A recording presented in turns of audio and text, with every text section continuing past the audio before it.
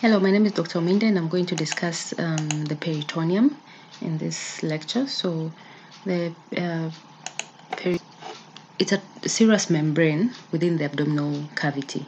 It's usually glistening and slippery and lines the abdominal pelvic cavity. So, usually it actually invests the viscera. It has two components: the parietal, which is outer, it lines the internal surface of the abdominal pelvic wall, and you have the visceral peritoneum that actually invests the viscera, like the stomach, the intestines. So both of them are lined by mesothelium, which is simple squamous epithelial lining. So the parietal peritoneum has the same blood and supply and lymphatic drainage, as well as somatic nerve supply as the wall, the abdominal pelvic wall. So it's the same. And just like the overlying skin, this parietal peritoneum is sensitive to pressure, to temperature, to pain, and so on and so forth. So pain from this parietal peritoneum, since it's somatic innervation, the pain is actually localized, except for the inferior part of the central diaphragm, which is innervated by phrenic nerve. So irritation of the central diaphragm, as we have discussed in the lecture series of the thoracic diaphragm. So when you irritate the diaphragm, you get referred pain to the shoulder, which receives C3, C5 dermatomes. Visceral peritoneum, actually, together with the organs it invests, they have the same blood supply, lymphatic drainage, and visceral nerve supply, not somatic. So because it's visceral nerve supply, it's insensitive to touch, heat, cold, and laceration, and it's stimulated by stretching and chemical irritation. So the pain from visceral peritoneum is actually poorly localized, and it will be referred to the dermatomes, where the dermatomes of spinal fibers. So pain from foregut derivatives, organs that are from foregut derivatives, you'll experience the pain in the epigastric region. Then pain from the visceral lining midgut derivatives will be referred to the umbilical region, and from the hindgut to the pubic region. So this picture just shows you whatever lines abdominal pelvic cavity is the parietal peritoneum, then whatever is lining the organs is the visceral peritoneum, the blue. So here, this is the visceral peritoneum around the organs. Intraperitoneal organs. So these are the organs that are completely covered by peritoneum, organs that are completely covered by visceral peritoneum. So it really does not mean that they're inside the peritoneal cavity. No. Remember, peritoneal cavity is a space between visceral and parietal peritoneum. So these intraperitoneal organs are actually just covered by visceral peritoneum. So, but people use this intraperitoneal term when they're talking of cases where you're injecting substances into the peritoneal cavity. So intraperitoneal organs invaginate into the visceral peritoneum and form a closed sac. So it's like pressing your fist onto an inflated balloon. Extraperitoneal organs, or retroperitoneal or subperitoneal organs, these ones are outside the cavity, and they're external, posterior, or inferior to the parietal peritoneum. So extraperitoneal are external, retroperitoneal means posterior, subperitoneal means they're inferior to parietal peritoneum, and they're only partially covered by peritoneum, so only one surface. A good example is the kidney. It's they're between parietal peritoneum and posterior abdominal wall, and the parietal peritoneum only covers the anterior surface of the kidney. Another one is the urinary bladder, where the parietal peritoneum only covers its superior surface. So the peritoneal cavity is within the abdominal cavity, and it's a potential space between parietal and visceral layers of the peritoneum. So there are really no organs in the peritoneal cavity. It's just a thin film, contains a thin film of peritoneal fluid that contains water, electrolytes, and other substances of peritoneal fluid. Lubrication. Remember, viscera are moving via peristalsis, so you need lubrication. And the peritoneum also contains leukocytes and antibodies, so they help to fight infection. So where is the peritoneal fluid absorbed? Mainly through the lymphatic vessels. So we have lymphatic vessels on the inferior surface of the diaphragm that absorb peritoneal fluid. The peritoneal cavity in males is actually completely closed. Yeah, there's no communication. But in females, there's an opening at the fallopian tubes, so the peritoneal cavity actually communicates to the exterior of the body through the uterine tubes, the uterine cavity, and the vagina. Remember, from the vagina to the uterus to the fallopian tube is all open, and the fallopian tubes open into the peritoneum. So this means that this communication provides a potential pathway of infection. So infection from outside, from the vagina, can get into the peritoneum. So because of this investigation, we have an investigation called hysterosalpingogram. So when the fallopian tubes are blocked, you can actually pass contrast media from the vagina to uterus to the fallopian tube, and it can help to unblock the fallopian tube, and you have the contrast medium actually pouring into the peritoneal cavity. Peritonitis is an inflammation of the peritoneal membranes, and it can lead to accumulation of fluid in the peritoneal cavity, which is ascites. Ascites can also occur in congestive heart failures or in liver disease where your albumin levels are low. Infections of the peritoneum cause ascites, and so on and so forth. Peritoneal adhesions, these occur after peritonitis, okay? So when you have the membranous parts, the peritoneal membranes actually adhere to each other due to inflammation post-infection or post-surgery. Then abdominal paracentesis, when you have accumulation of fluid like in ascites, you can actually put a trocar through the anterolateral abdominal wall and draw the fluid out. Peritoneal injections and dialysis. You can actually give injections through the peritoneum because it has a large surface area, and you can also carry out dialysis from the peritoneum because the peritoneum membrane has a large surface area.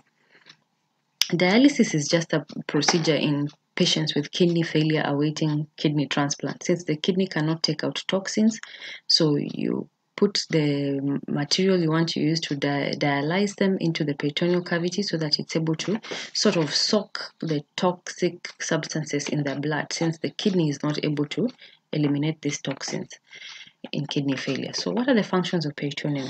Peritoneum connects organ to organ. It connects organs to abdominal wall, and it helps to compartmentalize the organ. Hence, recesses may also form out of this compartmentalization. Okay. So we have different parts of the peritoneum. You have the mesentery. So mesentery is just double layer of the peritoneum that invaginates. When the peritoneum, an organ invaginates onto the peritoneum, you form a mesentery, and it has both visceral and parietal peritoneum. So this mesentery serves as neurovascular pathway. So blood vessels and nerves are able to get to the organ from the body wall, and the mesentery also connects the organ to the posterior abdominal wall. So the small intestine mesentery is actually what is commonly referred to as mesentery, but all the other organs also have mesenteries, and now we call them mesocolon for the colon, mesogastrium for the stomach, mesoappendix, and mesoesophagus. So what are the contents of mesentery? Mainly connective tissue, blood vessels, neurovascular structures, fat, and connective tissue. So those are the contents of the mesentery. So this image just shows you that's a mesentery connecting small bowel, small intestine to the posterior abdominal wall. But you can also have mesocolon for the transverse colon. You can have mesoappendix, it's not showing in this image. So this is the mesentery of the small intestines. Again, this just shows you the mesentery. These are the small intestine, jejunum, and so that's the mesentery connecting them to the posterior abdominal wall. Then you can still appreciate visceral peritoneum around organs and parietal peritoneum within the pelvic wall. Then number 2, we have omentum. Omentum is a double-layered extension or fold of the peritoneum. So it's also double-layered, and it passes from the stomach and proximal part of duodenum to adjacent organs in the abdominal cavity. So from the stomach and proximal part, we have 2 types of omentum, greater omentum and lesser omentum. So greater omentum is prominent peritoneal fold. It's very prominent, that's why we call it greater, and it hangs like an apron. So from the greater curvature of the stomach and the proximal part of the duodenum, then it descends and then folds back to attach on the anterior surface of transverse colon. So what are the functions of the greater omentum? This is the greater omentum here. Okay, so from a greater curvature of stomach and the proximal part of duodenum, then descend the transverse colon and its mesentery. So the greater omentum actually prevents the peritoneum of the viscera from adhering to parietal peritoneum. Yeah, so the visceral peritoneum will not adhere to parietal peritoneum.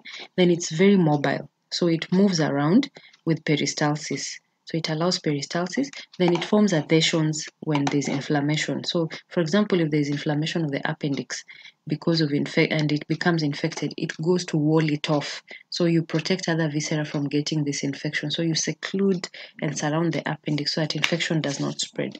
Then the omentum also cushions abdominal organs against injury. So it will cushion against injury, and because it contains fat, insulate against heat loss. The lesser omentum, on the other hand, connects the lesser curvature of the stomach and proximal part of the duodenum to the liver. Here it is. Lesser omentum, lesser curvature of the stomach and proximal part of duodenum connected to the liver. So it connects the stomach to a triad of structures. There's 3 structures that run between the duodenum and liver in a free edge. So that's the common bile duct, portal vein, and hepatic artery. Then we have peritoneal ligaments. These are double layers of peritoneum that connects an organ to another organ. Mesentery was connecting organ to abdominal wall, but peritoneal ligament connects organ to another organ or also to the abdominal wall. So the ligaments of the liver, we have falciform ligament that connects the liver to anterior abdominal wall. So this is the falciform ligament here. Then we also have hepatogastric ligament, which is actually the membranous portion of lesser omentum. Hepatogastric ligament. Okay. Let me see. We have an image that was showing the hepatogastric ligament. Okay, let me just continue. When I can't get to the image, I will show you. Then we have hepatoduodenal ligament. Okay, that has the portal triad, portal vein, hepatic artery, and the common bile duct. Then, so this hepatogastric and hepatoduodenal ligament are continuous with the lesser omentum. So they are continuous with the lesser omentum, hepatogastric and hepatoduodenal ligament. One is membranous portion of lesser omentum, and the other one is the thickened portion. Okay. So then we go to the ligaments of the stomach. So we have gastrophrenic connecting the stomach to the diaphragm. Gastrophrenic connects the stomach to the diaphragm. You can see it here. This is gastrophrenic. Then there's gastrosplenic connecting the stomach to the spleen, gastrosplenic. And then there's gastrocolic here, stomach to the transverse colon. So this